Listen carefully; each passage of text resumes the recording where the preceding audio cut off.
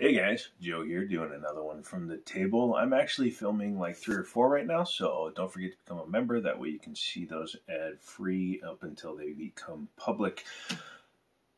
It's January 2022. Ad revenue always goes down in January to the point where it's like I should be standing on a freeway off-ramp and holding up a sign that says, "Please help, I make YouTube videos."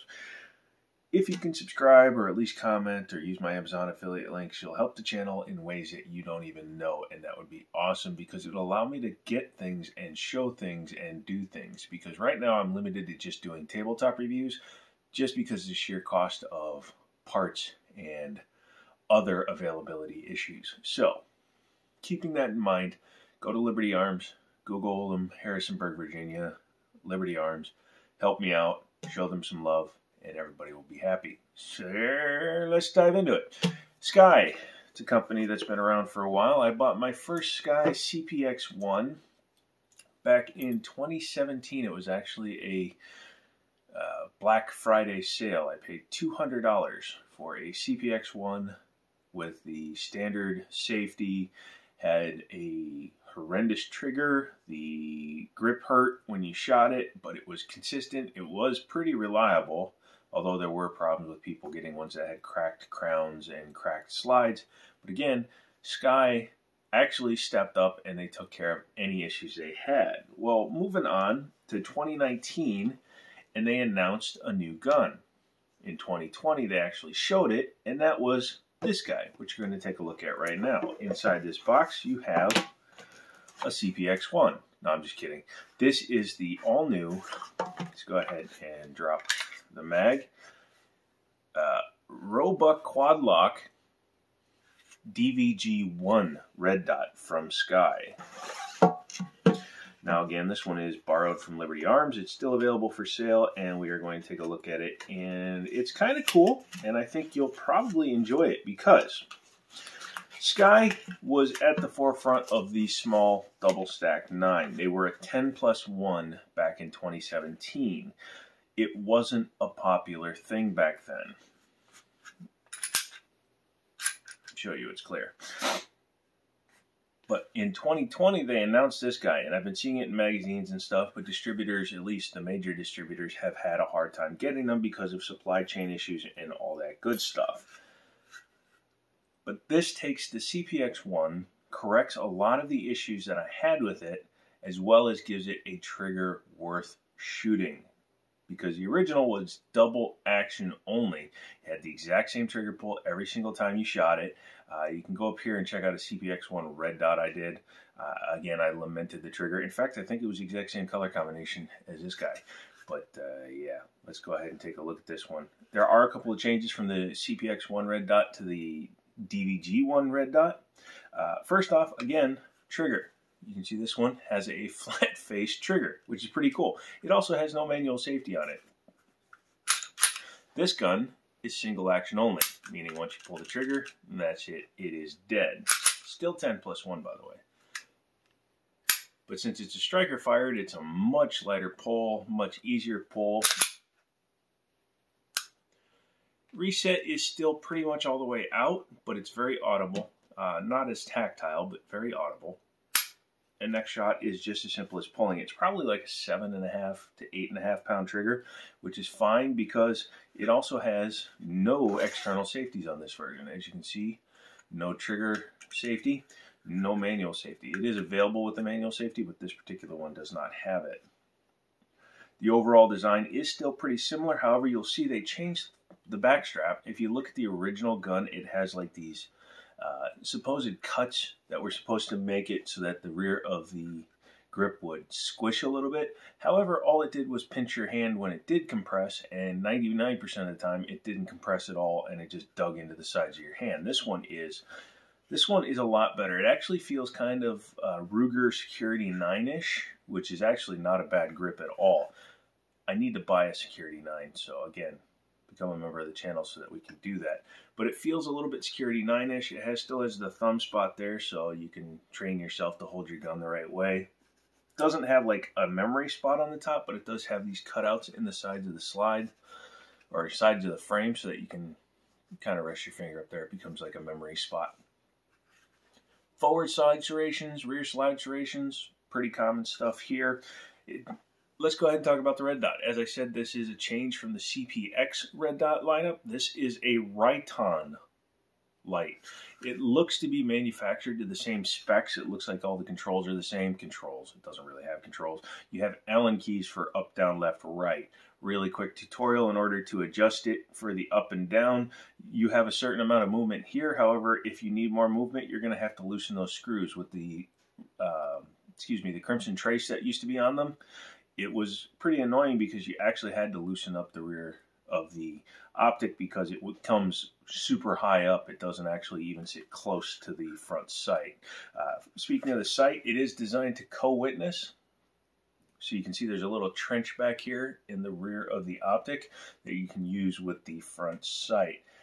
It's a little difficult to pick up, and because this gun is designed to be a red dot, you're probably going to be running it in a red dot format. It uses a standard 2032 battery. I'm not 100% sure on the battery life of the gun, but it shouldn't be too terrible.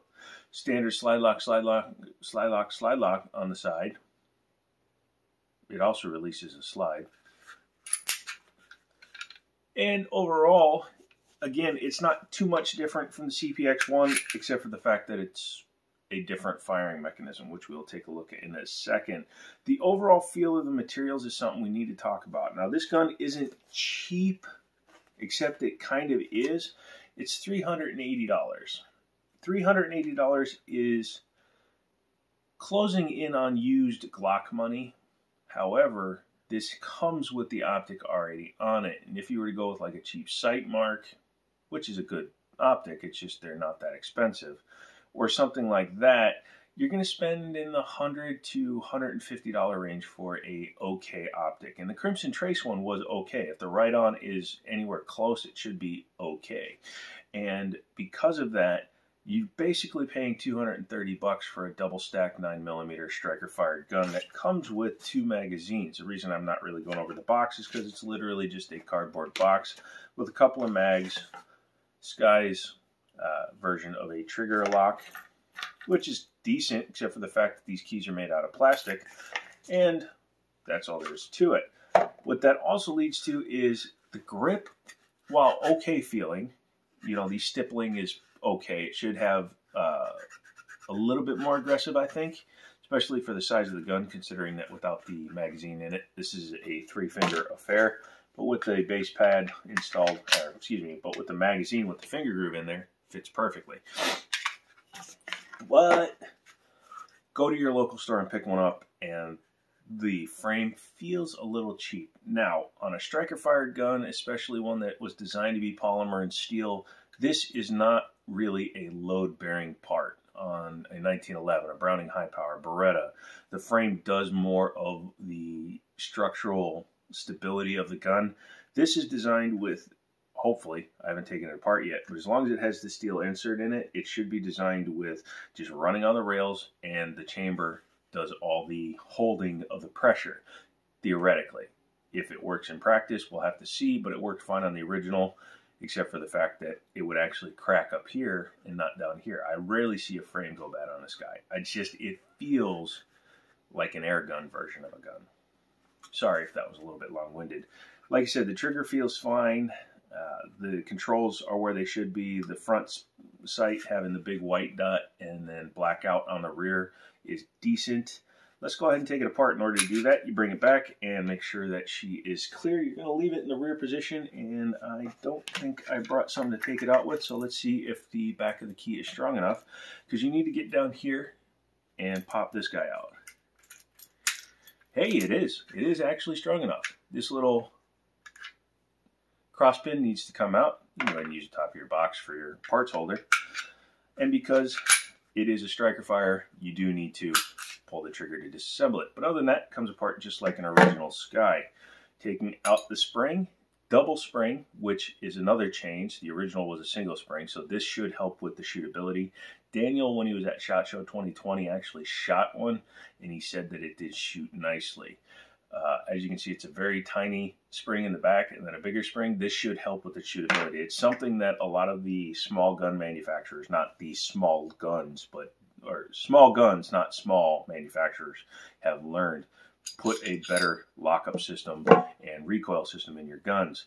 Uses the standard Browning tilting action. As you can see, it uses a cam style. Locks up here at the top of the ejection port. Machining inside is decent for what it is.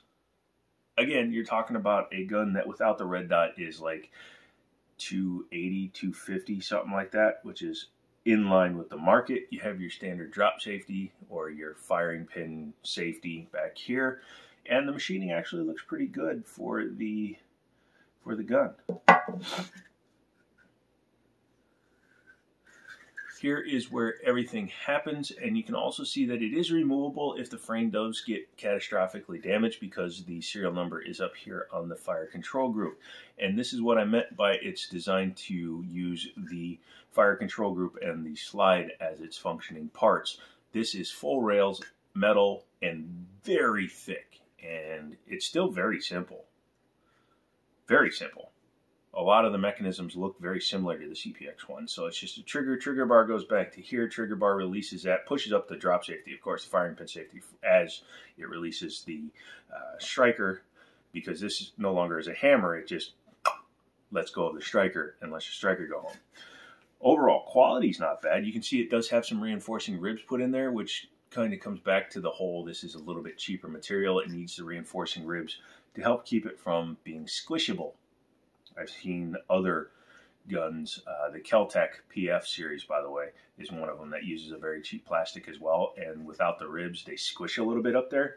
Is it detrimental to the gun? No, but it could cause a problem down the line. Reassembly, super easy. Barrel go in. Recoil spring, you just have to be careful. Actually, as I'm looking at that, I do want to show that. The recoil spring perch is quite thin.